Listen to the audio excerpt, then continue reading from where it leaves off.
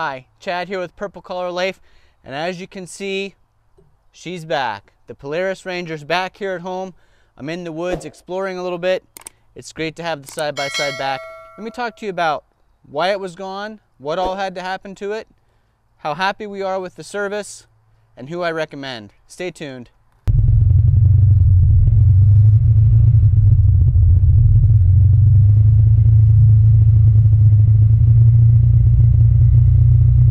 Well, if you're new to the channel, you probably have not even ever seen our Polaris Ranger Crew 500 EFI.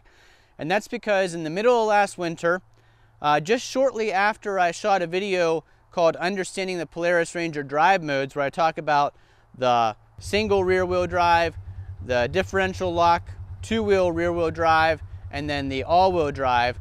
Not long after that, I was driving this through some pretty deep snow in our yard, put it in four-wheel drive, was going up a pretty decent grade, and heard a major clunk in the front end. From that clunk forward, I had no four-wheel drive. Not in reverse, not in forward. I could tell there was something wrong in the front end, in the front part of the transmission or on the front axle. I wasn't sure exactly what was wrong, so I called a couple experts. I called a couple repair shops that specialize in Polaris Rangers or other ATVs and UTVs. They gave a variety of possibilities of what it could be, what they see most common, based on my description, what they thought it might be. There's a famous scene in a movie where Dirty Harry says, "A man's got to know his limitations." And as soon as I talked to a couple repair people, I witnessed that clunk. I knew my limitations. Yes, this channel is all about Purple Collar Life. I love doing things with my hands. I like figuring things out. I like to try to fix things on my own. But when it comes to something like the Ranger, it's not a cheap piece of equipment. I knew the repair wasn't going to be inexpensive, but I also knew it was beyond my skill level. All the possibilities, from the easiest to the hardest, were beyond what I was willing or confident to tackle on my own. So a good friend of mine named Rusty has his own repair shop. It's called Rusty's Powersports. If you are anywhere near Western Pennsylvania, he is located around the Butler area. So if you watch Outdoors with the Morgans, he's not far from where they are located, and I highly recommend you call Rusty's Powersports. I'll put his banner up onto the screen here so you can see it. It's got his phone number on it. He specializes in UTV, ATV. He's the guy to take a look at it. And I'm glad I took it to Rusty because it ended up being way more than I thought it was going to be as far as the amount of things this side-by-side needed. So a little bit of backstory on this. I bought this at a really good price. It needed some work at the time. It needed the drive belt replaced, but the guy had a used drive belt from on it before. So I went ahead and, even though I didn't know exactly what I was doing, I watched some videos, put that used drive belt back on here, and it ran okay for while we had it. I always thought, boy, this is pretty noisy. I always thought it's really jerky when you're accelerating, but I thought maybe that's just how this is. This is a 2011 Polaris Ranger Crew 500. And I thought, well, maybe after 9 or 10 years, they just get a little loose like this. They get noisy. I'd seen people with newer side-by-sides. They were much quieter. They seemed much more smooth to operate, but I thought maybe that's just how this one was. I got a good deal on it. That's what I'm gonna have to live with. So Rusty did take care of fixing the entire front end, and I'll go over a list of what all it was. I really appreciated that as he took it apart, he took pictures to show me. It was about 1,000 little parts that he had to disassemble, from the differential, the axles, the splines. Everything had to come out of that front end. It looks in the pictures like it's down to the frame. I'll put pictures in the video here so you can see what all he had to do to it. But in addition to that, he fixed all my problems with the bad belt, the jerky driving, the noisiness, the difficulty shifting the transmission between park, reverse, low, neutral, high. All those shifts were difficult and clunky. I didn't know that they weren't supposed to be that way. He was able to fix all those things. So let's go over a list of what all needed done to this Ranger. But before we even get there, I'll say, even if you saw this Ranger on our videos a year ago, you never saw it like this. This Ranger probably has not been this clean since it was new, really. And I asked Rusty, I said, how did you get it so clean? He said, you know, he washed it all up. And I said, well, what'd you do to make the plastic all look so good? Because it had been scraped and scuffed and it didn't ever seem shiny like this. So I'll share with you what he suggested I try. This is the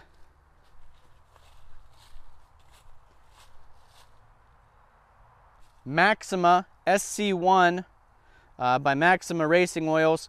High gloss coating. On the top of the can it says Magic Spray. Makes the world shiny. New bike in a can. So this is for dirt bikes, UTVs. It shows a picture of off-road trucks, bicycles. I am really impressed with how Rusty used this to clean this entire machine. I'll put a link to this down below. This is available on Amazon. I can put an Amazon affiliate link. If you're interested in it and you use that link, thank you very much. Amazon does give us a slight commission for sending you to their site. Doesn't cost you anything extra, just helps us out here at the channel. So this really does a nice job cleaning up all the plastic, the floor, the tires, the rims. The front hood plastic was all scraped up and scuffed up. This did an awesome job.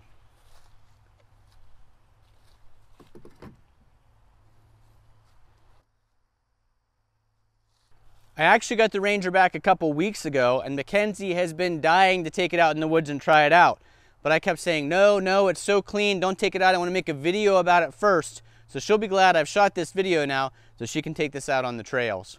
So let's talk about all the things that Rusty did to this. I've got a list here on my phone, but I can tell you I've driven it around. It runs like a brand new machine.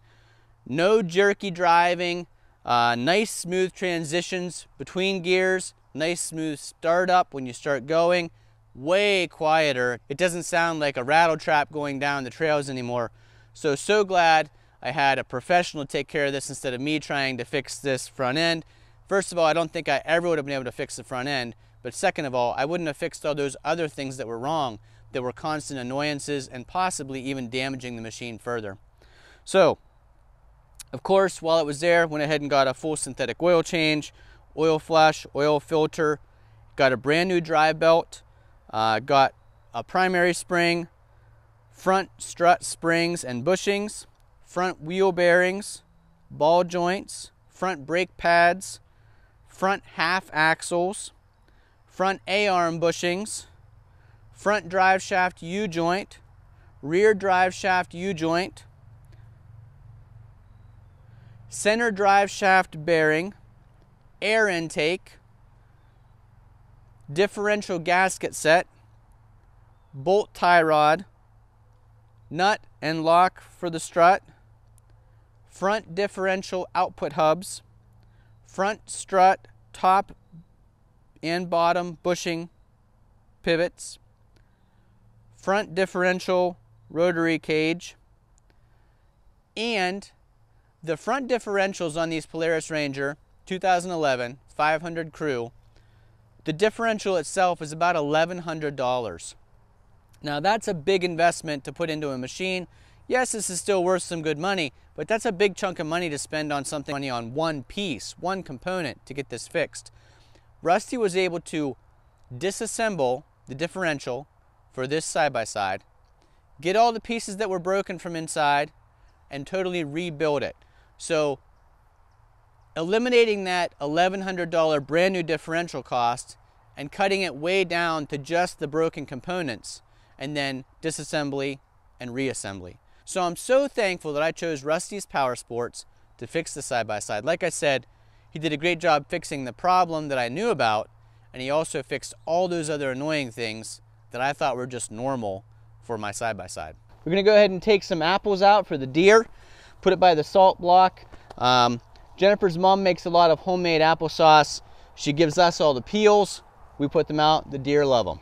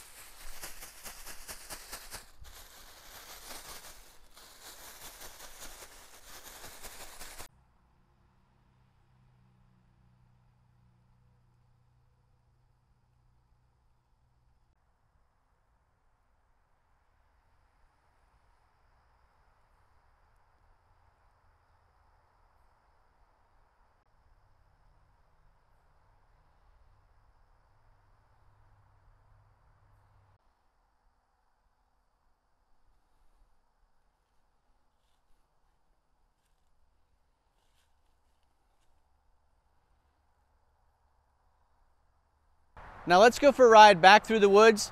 I'll show you a couple changes I'd like to make here on the property, talk to you about why those changes are necessary, and I wanted to show you while we're back here, this is my new air intake. So Rusty was talking to me about kind of a flaw or a deficiency in the system. As you know, the engine's back here underneath the bed. Then there's an air line, fresh air intake, comes underneath the machine all the way up here to the front end. And the problem with that is, you know, you go through a lot of dirt, mud, snow, and that's a long line of air line that can get crushed, full of dirt, full of debris, and you can't see it, you don't know that anything's wrong, and it kind of starves your engine when your engine's looking for fresh air. This system, he was able to cut through the side here, run this line up, put a tube up here. That allows me to get fresh air from back here. I can see the tube. I can make sure that I'm getting good air going into it. Much better system, much easier to service, and I think it'll be a better solution in the long run. That's what Rusty recommended.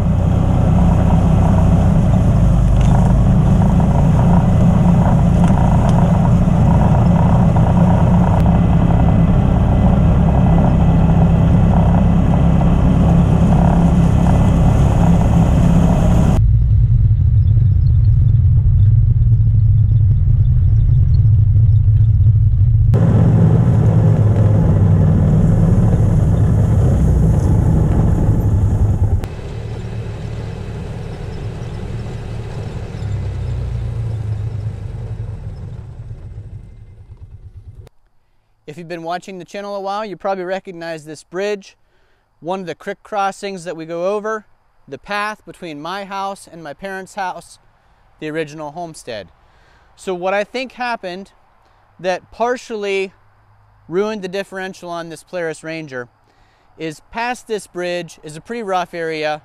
It stays wet most of the time. It actually used to be a pond, and a lot of times this thing will be up to its axles, crawling through that mud, hitting old pipelines, hitting old rocks, hitting old stumps, and it forces that automatic all-wheel drive transmission to kind of constantly send power all around the machine to try to get you moving through that mud. There have been times that I've had this machine stuck in so much mud that I couldn't get it out, had to use the Honda Foreman to pull it out. In hindsight, in retrospect, all those things probably really damaged this differential. And I only have myself to blame for not treating it properly. I know these are made for trails. What we have is probably not even really considered trails. They're barely considered paths. They're very muddy, they're very rough, and probably too rough for a machine like this that I need to use for hauling firewood, taking supplies to and from the garage or the house. I don't want to damage it again, so we're going to make some changes. We go on a lot of these paths because, well, they're the paths that exist. But there's big, huge rocks that stick up that hit things like the skid guards underneath here. There's a lot of stumps. This is in the middle of a right-of-way, so there's brush that grows up. It gets pretty thick sometimes. And if you've been watching the channel, you know we bought additional property. So the homestead is now larger than it was before. And we want to make the best use of that property. We want to have trails to ride around on. We want to be able to get from our house to the other homestead properties fairly easily. So what we're going to do is we're going to clear some more trails.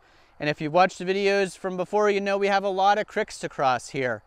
We're going to take care of that. We're going to try to get some pipe or find some ways to make safe crossings around those creeks so that we can make use of all the land that we have. I'd like to have miles of trails through this land that we can ride on easily. Right now, we have all this land and only a few trails to ride on, and really only one route down this right-of-way that gets to the original homestead, which is my parents' house. So we're gonna make some changes, hopefully this winter. I'm gonna have to talk to a couple people and see what the best way to get across these creeks, something heavy duty enough. I'm thinking bridges won't be the correct option because I wanna be able to drive tractors across it, the side-by-side, the dirt bike. I'd rather have something solid ground. And if you watch the videos, you know we get some high water, so it's got to be built up enough, but still a big enough culvert for the water to flow through in high water times. So that's what you can look forward to seeing here on the channel, is building new trails here in the woods for the side-by-side so that we don't damage it again, for the tractor to go back and forth, and even walking trails would be nice for us to take the dog and walk around the trails here on the property. So thanks for watching this video. We're so glad to have the Polaris Ranger back. Just like Clint Eastwood says, a man's got to know his limitations. I know mine. I am purple collar, but this was beyond what I could fix. And if you like videos like this, click that thumbs up button, comment down below, share with your friends, and if you're not already a subscriber, you know what to do. Thanks. We'll see you again the next time.